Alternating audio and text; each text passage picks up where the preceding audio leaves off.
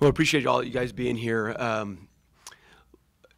Big week for us last week, and we had a number of games bunched in together, 2 at home and 1 on the road, and all 3 competitive games.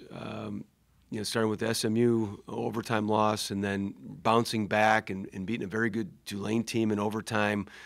Said it several times, can't say it enough. A big thank you to our fans for being here. What an environment. It was absolutely electric, and truly a sixth man to propel us to victory. I mean, they were absolutely there when we needed them, and of course you couple that with the pizza party and what Andolini's did.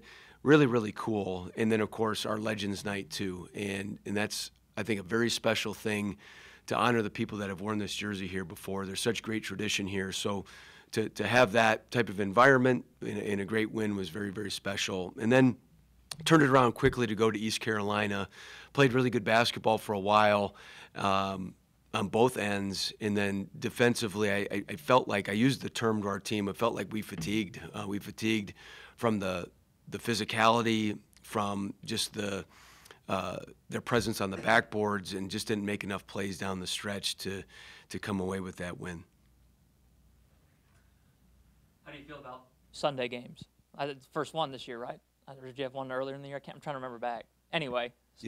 I don't pay attention, TJ, really. I mean, it's what day of the week it is. I mean, we just plan our days and when we're going to practice. But, of course, I know there's NFL going on Sunday, and people are passionate about that. But we're always aiming for people to be lined up for Tulsa men's basketball. And like I said, they are such an important part of what we do, propelled us to victory in a big way, and hope that they'll come out again.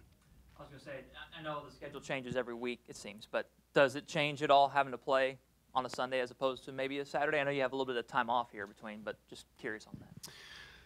It's a good question. So in my previous school, we were very much the same. We played Thursday, Saturday in league almost every week, and so you had a routine, a schedule of what Monday would be like, and then Tuesday, Wednesday. Whereas here, you could play on a Tuesday, you could play on a Wednesday, it could be Saturday, Sunday, so we've got to be flexible with that. So for us, we had yesterday off. Many of us took in the women's game in the afternoon, and then today we've got an opportunity to really focus on what happened in our East Carolina game, turn it into a cleanup day and a skill day, and then get focused on Memphis in the next 2 days. So every week is a little bit different. We've got to be flexible. Sometimes it's a quick turnaround. Sometimes you got a little bit more time. With Memphis being a team, it's kind of a brand in American basketball, and they look like they're headed to the NCAA tournament. Do you get a sense that your guys are maybe a little bit more energy in practice this week, knowing that that's the opponent coming to town? Well, we talk all the time about how every game counts as one, but of course Memphis has been a mainstay in this league and a very good team in this league, and they're also a team that plays a very unique style. So I will give our guys a ton of credit. I feel like their attention, that they're focused, we talk about being everyday guys and focusing on the next play. They've been really good with that all year, and we just got to continue with that, and we'll get started this week, but I certainly expect them to have great energy and great focus as we prepare for this one. And with that East Carolina game, it was tight there late second half. With so many tight games, is there an opportunity to look at different aspects of each of those games to say, okay, our team did this here, our team didn't do this here? Or is it one collective, you kind of have tunnel vision and look for one aspect of it? We've got game goals, and there's different markers that we look to meet. Some are really relative to every single game. Others are a little bit different. Some teams don't crash the glass, so our rebounding rate should be higher. Some teams, like East Carolina, crash it really, really hard, very Houston-like in that. And we needed to do a better job, and I believe that was really a major factor in why we lost. The way Houston plays, they're going to look to turn us over and full court pressure, and this is going to be much more of a game of making the right play rather than running plays. And so every game is different. That's why I know you've all heard me say that. I think that's why this game is the greatest game there is. You got to play offense and defense, and every game's a little bit different. But we look at what are the things that impact winning and what are the things that we can control most, and try to get better at each game. Brian had his third double-double in the last 5 games. What is he doing that's made him so effective kind of recently? And is this the type of player that you expected to get when he transferred here? Brian's greatest strength is his consistency. He is an everyday guy. Practice, games, his mood, his energy level, it is uncanny. It's like Groundhog Day. I mean, it's like the same. And so that is such a wonderful strength to have, because we all know what we can count on. Now, that doesn't mean that he's scoring the exact number of points every day or the rebounds every day. People are keying in on him more. He's seen some double teams. But his focus, his attention, his willingness to try to improve has been tremendous. And he's got such timing. Is he the strongest guy? He's strong, but there's other guys stronger. Is he the most athletic guy? Well, he's athletic, but there's other guys that bounce higher. But he's got such a timing to keep the ball alive, and he's got really good hands, and he pursues it all the time. And that we appreciate so much of him, and he's been very, very productive because of it. Frank Haith, excuse me, is making his return back here. I mean, what's your history with him? And then, coming back in this building, what kind of reception do you think he'll receive? Well, I think he's owed a great reception here. He's a tremendous coach and person. I've gotten to know him over the years. I was on the staff that followed him at the University of Miami as well. So, a tremendous, tremendous person and coach here, and certainly expect a great warm welcome to Coach Haith.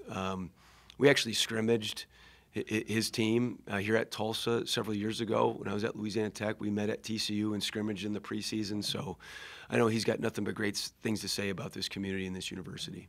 Going back to when you were hired, did you reach out to him at all about, coming here after he was let go? Yeah, I spoke to him not long after coming here, and again, glowingly about the community and the university, and great respect in coaching.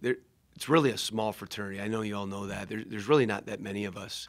And we come across each other all the time, not only at the Final Four at our national convention, but out on the road recruiting.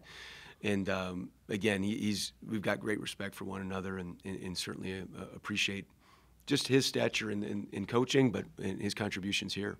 With Memphis, I mean, the types of teams that Coach Hardaway puts together. They're kind of a special bunch, scrappy bunch. What do you anticipate this weekend with them? We 100% know we're going to get a very long, athletic, and hard-playing team, a team with a lot of versatility and skill sets that are very attacking.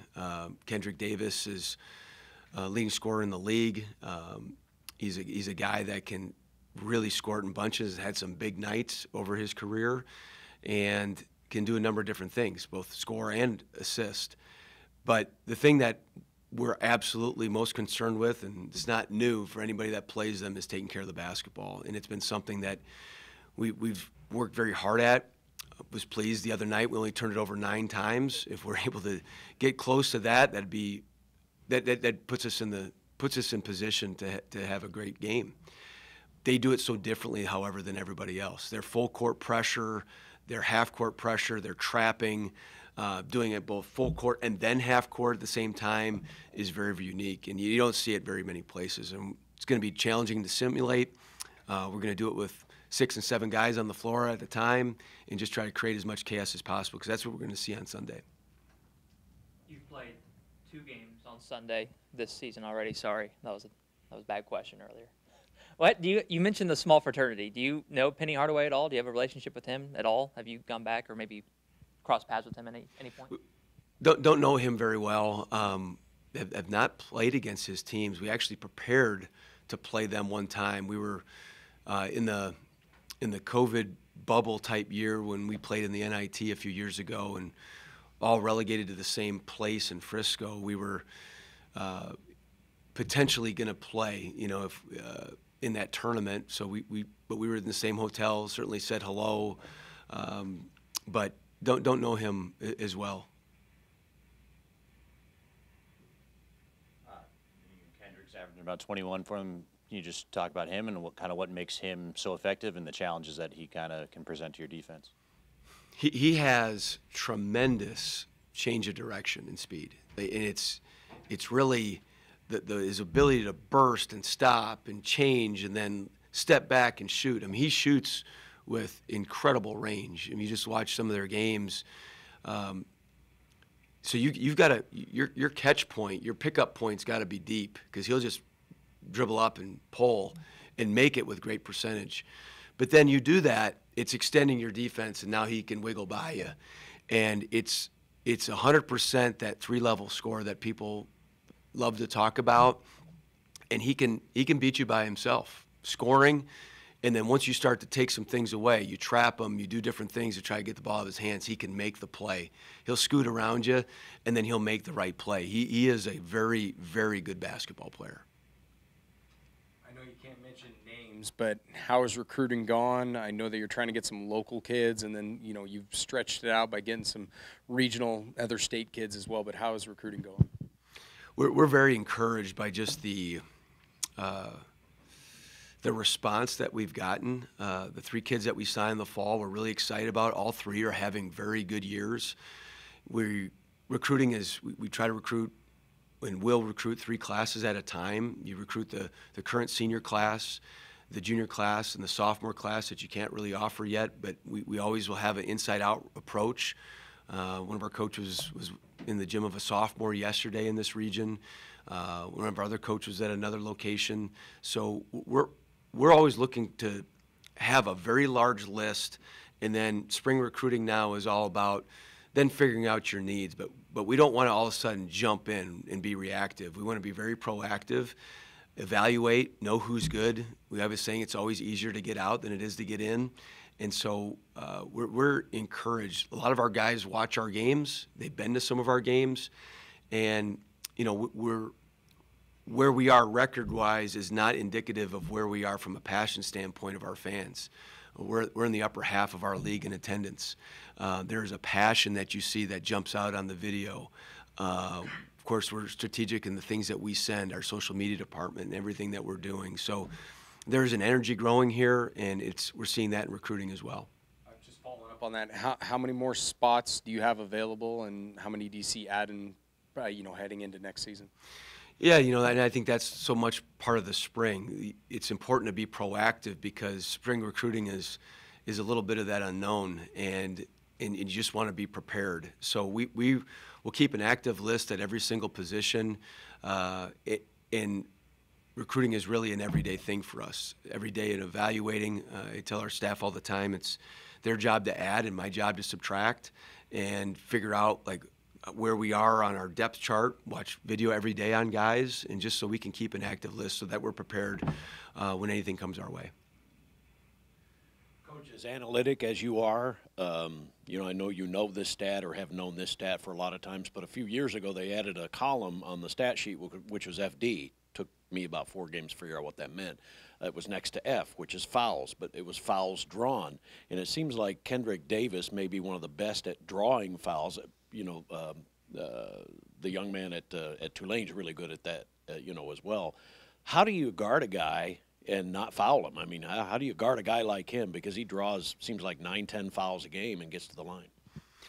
You're right, Bruce. It is a great stat, and I'm so happy with the evolution of how our stat sheet looks, because there was a lot of things that we used to do in-house that now we can just get at halftime in the game.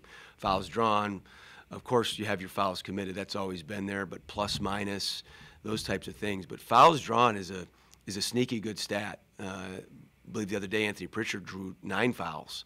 And so fouling, we talk about first on your individual defense. We talk all the time about not only guarding with your feet, but catching people with your chest, and how you need to show your hands, to swipe up rather than down.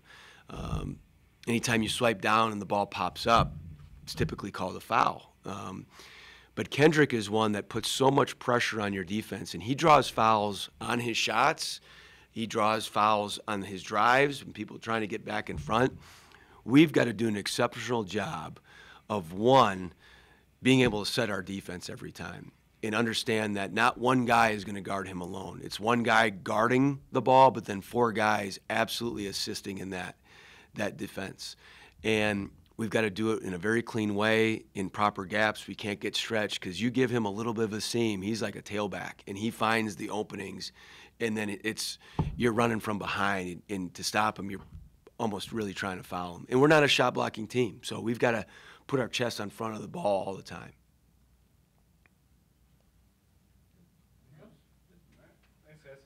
Thank you, everybody.